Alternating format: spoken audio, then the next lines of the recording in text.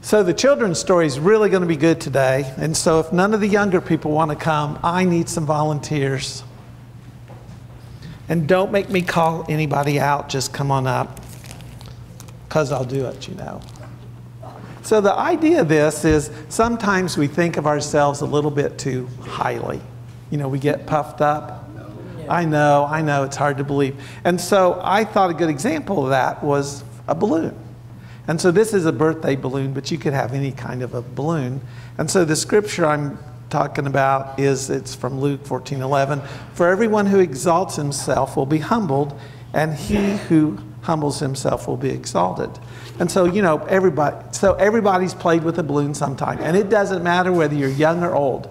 Because like when the grandkids have a balloon there, the first thing I do when I walk by is, what do you do? Blow it up. No, I don't pop it. Blow it up. Well, no, it's already blown up. Oh, yeah. I hit it or I kick it. Depends on how flexible I feel that day. Okay? Pardon? I pop them. Pop it? So how many of you guys have seen Beauty and the Beast? Either the Disney animation. We went to the theater last night. And it was really fun. And this got like another week, so I'd go. But do you guys remember the guy who's just a little full of himself in it? What his name is? Gaston. Gaston. Gaston. Yeah. And so when I was thinking about this morning, and we just watched the play last night, I thought, he is the perfect guy who's puffed up with himself, right? Because he's the strongest, he's the best, he killed the biggest deer, all the women love him, all the men want to be like him, blah, blah, blah, right? And so we think about this as I blow up this balloon, we'll see how this works.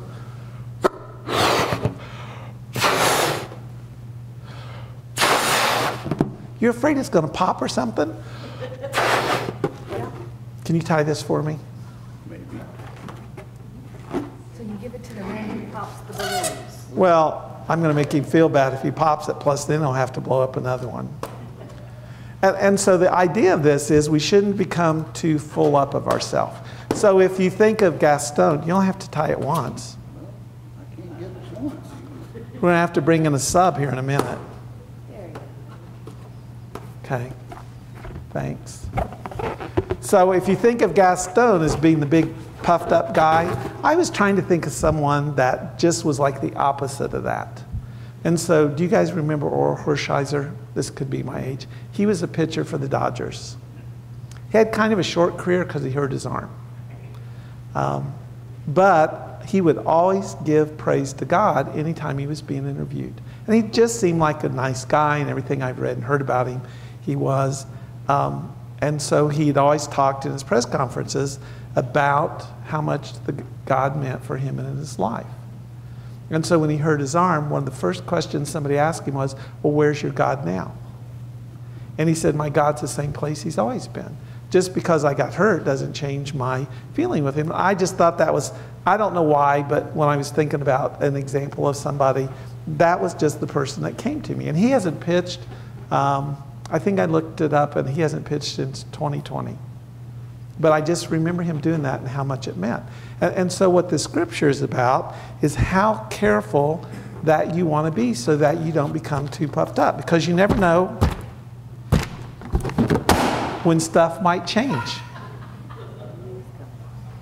Your man won't hurt. Well, I brought my own pen. It just apparently needed to be longer, or the balloon was tougher.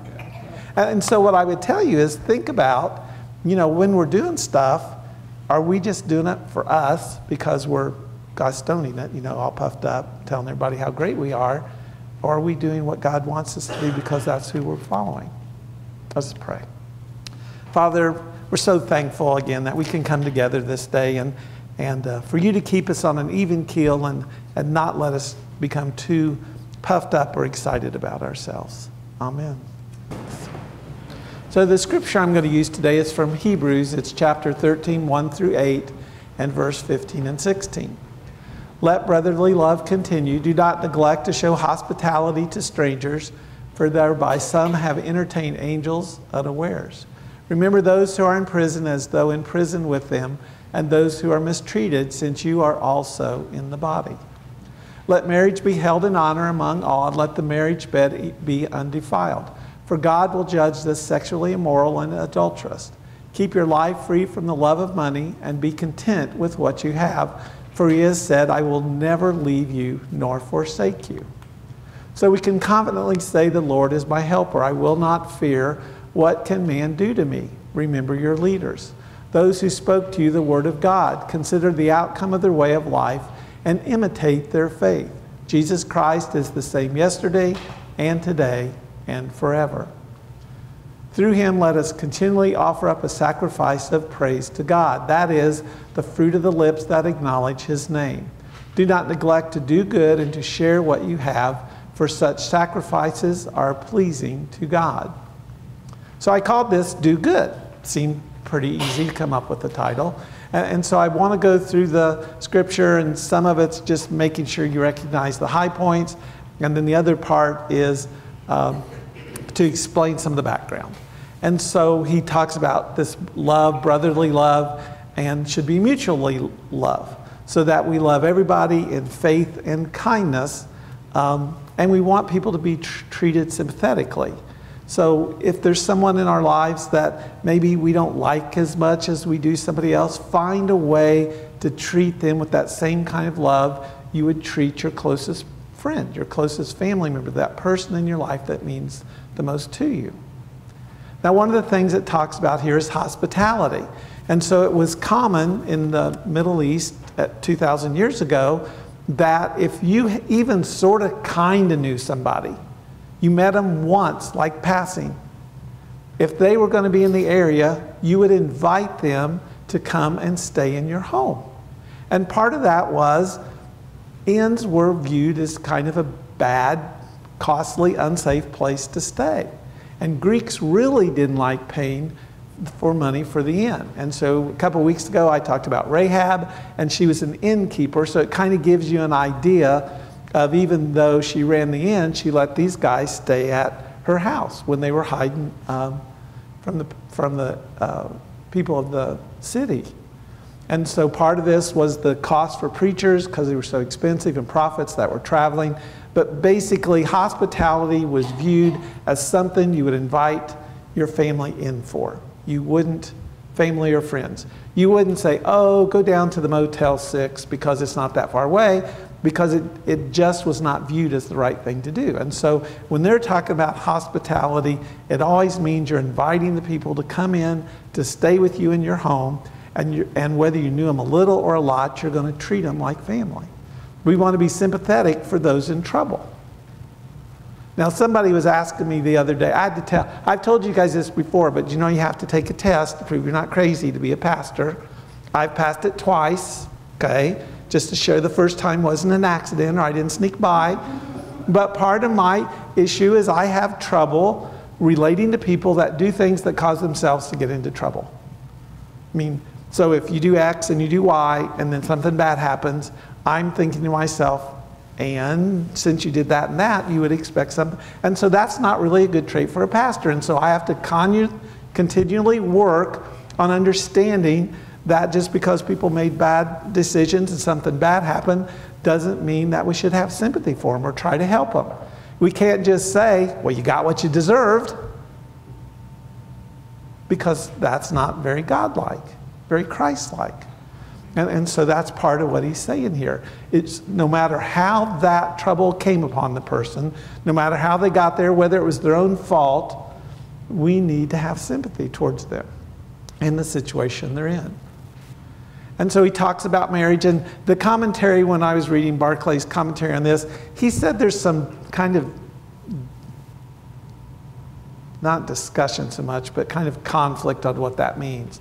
Some people think it means some people are better off to never get married because they're just not going to be able to be as moral and affectionate and the kind of person you need to be if you're going to be married. Or the other is, when you are married, you need to be really careful about what you're saying and doing. And so I always remember, so President Carter wasn't my favorite president, but I think he was a really good man then. I think he's a really good man now. I don't know why he thought this was a good idea, but he had not been in office very long, and he decided to do an interview for Playboy. I don't know if you guys remember that. And so they asked him if he had always been a moral person, and he said, well, no, because he said, I have, and I met his wife one time. She was very pretty, I thought, and he was talking about in his life, he had run into women, and he just thought, this lady is so beautiful. And he said, I had that lust in my heart. And he said, as soon as I could feel it coming up, I thought, this is wrong. And so he got harangued in Playboy because he hadn't really done anything. But as far as he was concerned, he felt like he'd done something wrong because of the way he had thought about or looked at those women. And so I'm going, well, okay, what he's telling you is it put him in a place where he worried about what he would do going forward.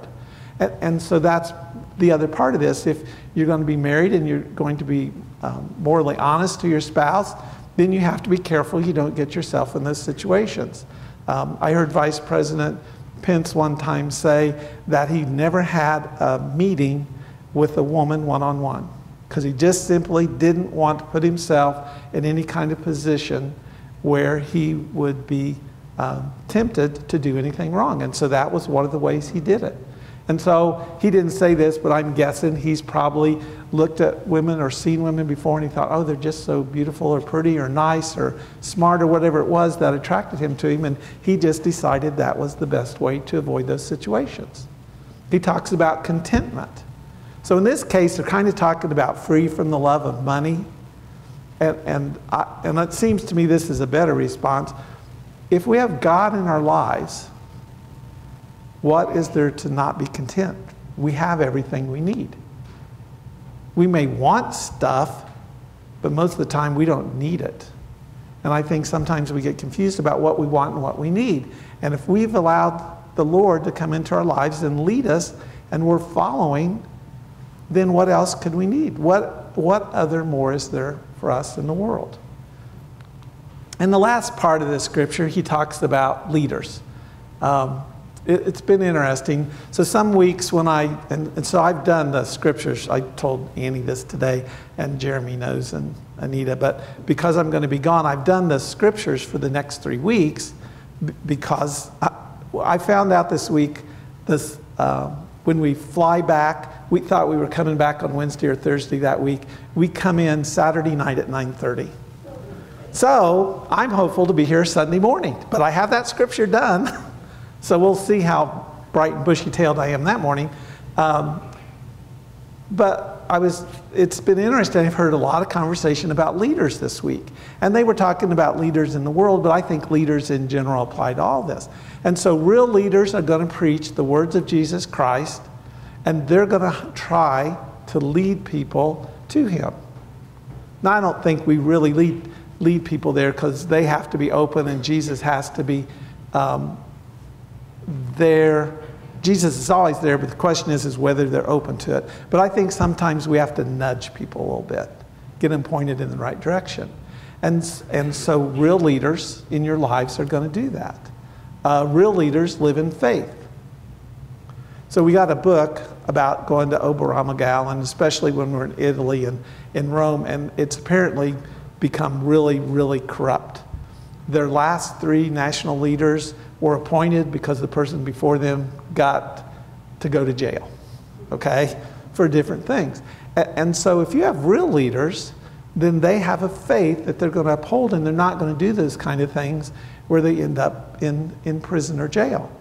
Illinois did that with governors. They had 2 or 3 governors in a row that ended up in jail, right? Here's my Illinois disciple going, yeah. And so how does that happen? How do you continue to elect people that can't even, not only may not be able to follow Jesus, but they can't even follow the laws of their state that they've raised their hand and pledged to follow?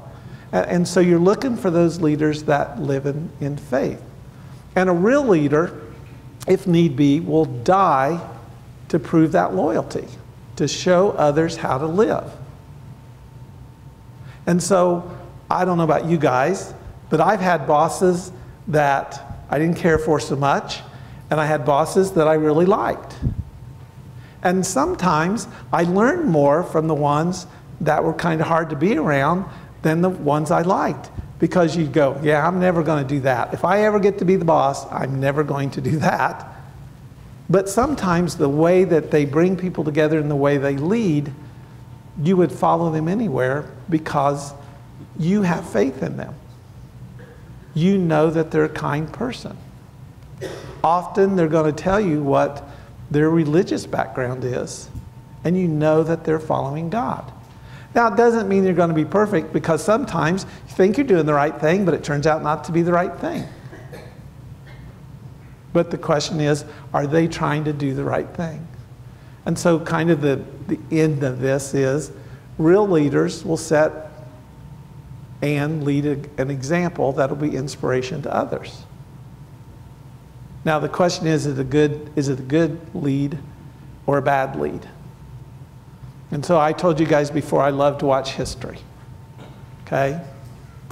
So I was watching one on General Patton the other day, and there were still a couple guys, this was a few years ago, but there were still a couple people that served under him that were alive. They were pretty elderly, but they talked about the way he could just command a room, and you knew that it was going to be okay, that it was going to work out. He didn't promise that no one was going to be killed in the battle or no one was going to be injured in the battle, but you knew that he was really prepared, and that no matter what they did, it was going to turn out okay. May not be for you personally, but the overall battle is going to be okay.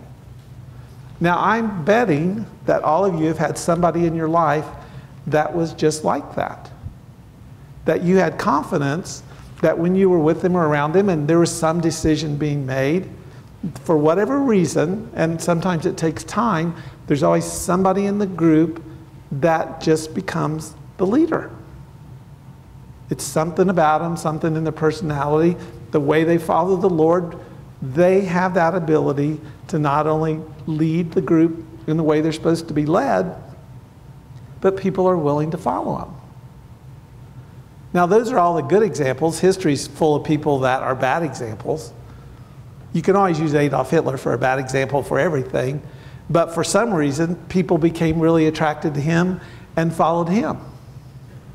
We were talking about Revelation a few weeks ago in the evening service, and we were talking about signs of the ends of time. And I said, even though I wasn't alive in World War II, I bet as World War II went through and they saw the way that Hitler was leading the people, I bet people were convinced that was the false leader that was going to bring the world to an end, especially with what was going on. And I just don't know how people could go down that rabbit hole with him with all the just horrific, awful things he did. But people are going, yeah, let's go. And so I don't know how that happens.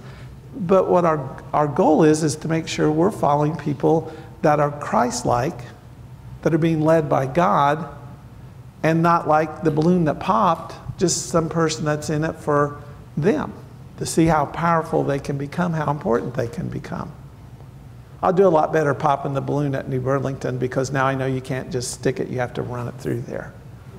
Don't tell them I'm popping the balloon, okay? But, so here's what I think this is really talking about. That at the end of the day, we're supposed to do good. And if what you're doing you're not sure is good or not, then I would say go back to the Lord and pray to make sure what you're doing is really good. Can't be just good for you. Doesn't mean it's going to be good for everybody, but you're going to make the best decision you can to bring the most good. And so I like to quote John Wesley whenever I get a chance, and so this is one of those chances. So I didn't remember all this, so I had to look it up. And so one of the things that he's quoted as, do all the good you can, by all the means you can, all the different ways you can, for as many people as you can, for all the times that you can, and do it for as long as you can. So when I was at Bethel, I can't remember the lady's name that played the organ. She was 92 then. And I saw that she celebrated a birthday like a year ago, so I know she was still with them then. I don't know if she's playing the organ still, but she could play it. So one day, I brought something up before the church and asked if they had any interest in doing this. It was helping African universities, or the Methodist universities in Africa. And nobody was very excited about doing it. Because basically what they were saying is, we're an older congregation and we've done that stuff before and we don't want to help anymore because we've done that before. And so she was 92 or 93 then. So she stands up beside the organ, and literally the organ is taller than her because she was not a really tall lady. And she said, I just don't understand why we do this. She said, we have the ability to help. Don't just say we won't do nothing. Let's just do something. And whatever we do is better than nothing. And I went, you say it. I didn't say that out loud, but I was thinking it. And I thought she is the oldest person in the congregation by far, 10 years at least. And yet she was still willing to help because she thought that's what the Lord was asking her to do. And so when I say, you know, do it as long as you can, as far as I know, if she's still with us, she's still doing it today. And so when I've tried to get people to volunteer, I use Moses as my example because the book I have says Moses was 94 when the Lord called him.